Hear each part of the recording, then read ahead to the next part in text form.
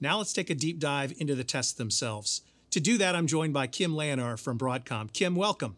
Hey, thanks for having me. Kim, tell us about yourself. What do you do at Broadcom? So I am a performance architect here at Broadcom, and I've been working with them for 15 years in my 22nd year of working in storage performance. So what is the overall theme of what we're looking at in these tests? Why are we running these tests to begin with? Well, when we design these products, we have an idea in mind on how well they're going to perform, but it's really critical that we understand that it is actually able to perform at the expectations that we have for it. So using an independent lab, as we have, allows us to do that and convey that information to our customers. So let's be very specific about what's actually being tested here. What is the specific hardware that's being tested in this case? What are we looking for? So we're trying to focus a little bit more on the storage component of it, but the storage doesn't act in a vacuum. So there's a lot of other components that are critical to making sure that the storage runs well. For instance, the PCIe slots, the processing capabilities, as well as the memory. Let's talk about test number one. Tell me what we did in test number one. So the first test was actually focused on transactional database performance. And what we were comparing here was the Dell PowerEdge 740XD to the new PowerEdge 750. And in the previous generation, our storage controller was actually attached to SATA drives. And in the R750 instantiation, we updated that to NVMe drives. So it clearly shows the advantages of going from a SATA environment to an NVMe environment. Well, let's take a look at some of those results because I want to get your input on exactly what they mean.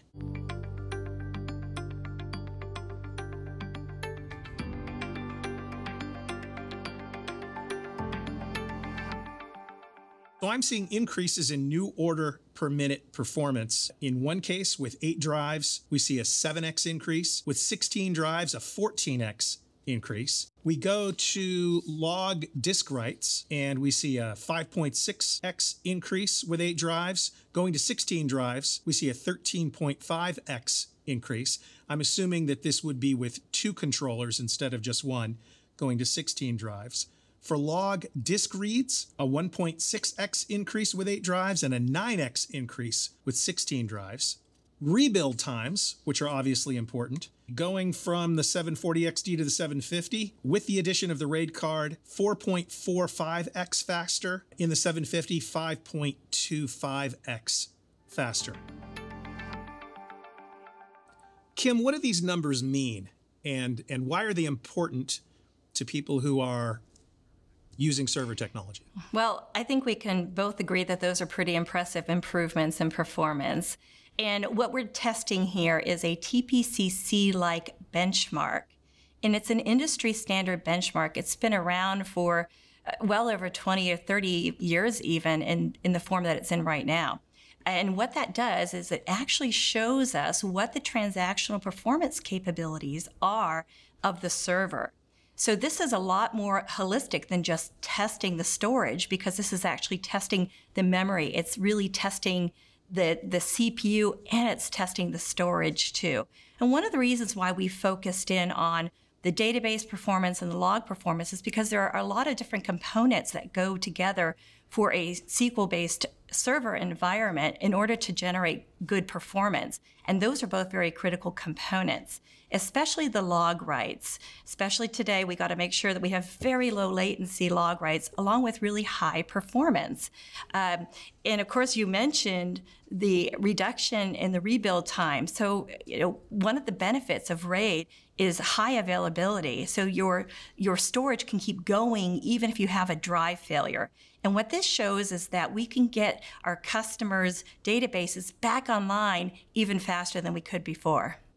So Kim, what does this mean in the real world? What does this performance translate into in terms of things that people care about? Well, I guess the reality is that translates into more transactions per second from our customers' databases so that our enterprise businesses can actually get more work done. It's really important to make sure that they are able to realize the benefits of the entire system. So by exercising the database, we're actually showing what the entire Dell R750 is capable of doing, especially compared to the previous generations, and it provides an incentive and reason for our customers to be able to move up into the newer technologies. Makes sense. So Kim, walk us through test 2. What was it all about?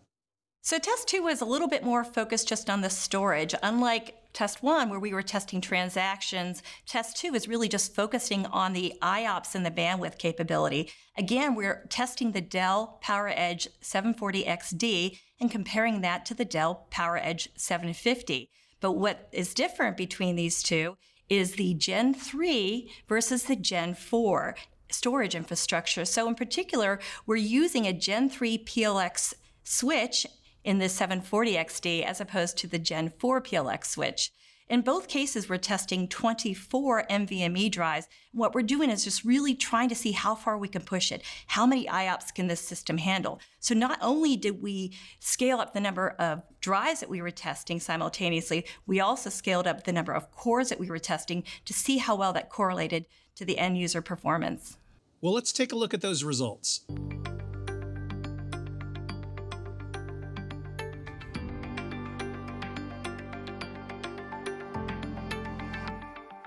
Test 2 shows an ability to process more outgoing storage requests, up to 2.1x times the raw IOPS.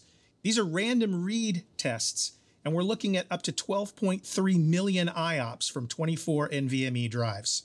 In the sequential read testing, we're seeing similar gains, up to 2.2x gigabytes per second in concurrent throughput. That's a high number of 53.2 gigabytes per second with 24 NVMe devices. Kim, these are impressive numbers, but what do they actually mean? So what they mean is that the protocol for Gen 4 PCIe is working. It's exactly what we were expecting. And in fact, it's even a little bit more than what we were expecting. We were anticipating a doubling of performance. And where in the computer server world do you see a doubling of performance so easily? So by using these Gen 4 switches along with these Gen 4 NVMe drives, we're seeing a fantastic, amazing improvement in the ability to move data within the server. So what does that mean for customers?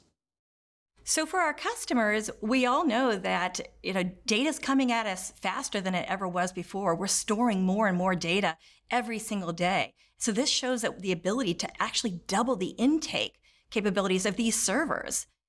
Kim, let's talk about test 3. First, walk us through the parameters of the test. So it's similar to test 2, but what we've done is we've introduced not only NVMe, but we've mixed that up with SAS and SATA drives. Why is it important to test a mix of devices? Well, today's servers, you actually have a large choice of drives. Once upon a time, you really just kind of had one. You had spinning hard drives. Maybe there were SAS, maybe there were SATA. But nowadays, we've added into the mix, we have SATA SSDs, and we have SAS SSDs, and we have NVMEs of all different types. And these all have different kind of storage characteristics that fit well with different kinds of applications, such as VDI or different backup or cold storage and things like that. So it allows our customers to kind of mix and mingle the drive types that fit their particular storage needs. Understood. Let's look at the test results.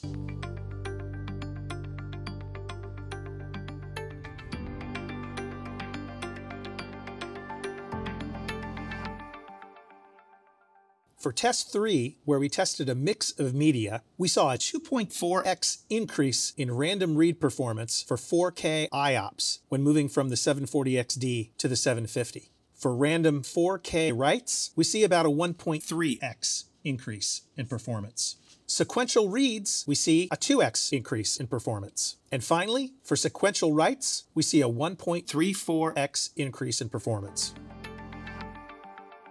So Kim, once again, help us understand why these numbers matter, especially in the real-world context. Well, because in the real world, we actually have a lot of different applications, oftentimes simultaneously running on a single server. So what this shows is the ability to layer on performance as the applications need it, and to be able to do so in a very articulate way where you can add just enough capacity or just enough performance to achieve your targets for your particular environment. Kim, is there an economic factor that's involved when people are deciding whether to run SAS or SATA or NVMe devices? Yeah, there absolutely is. The different kinds of devices have different costs associated with them. And generally what we talk about is the dollar or the cents per gigabyte, depending on what makes sense. And so being able to design it, I mean, that's one of the most tough things right now for IT administrators, is to try and balance the cost with the performance. And this really allows them to fine tune that. So Kim, when we look at all three of these tests together, what's the overall message here? The overall message is that we understand that it's very difficult for our customers to try and balance their performance requirements with their costs, especially with today's budget. So what this shows is that you can double your performance just by going from Gen 3 to Gen 4 in the new Dell R750 architecture. So it's a big benefit for our customers. So is it fair to say, Kim, that hardware matters? Hardware absolutely matters. It is absolutely critical in the decision-making that goes into trying to design your servers for your particular environment. Kim, thanks for helping us understand these test results. Well, thank you so much for having me.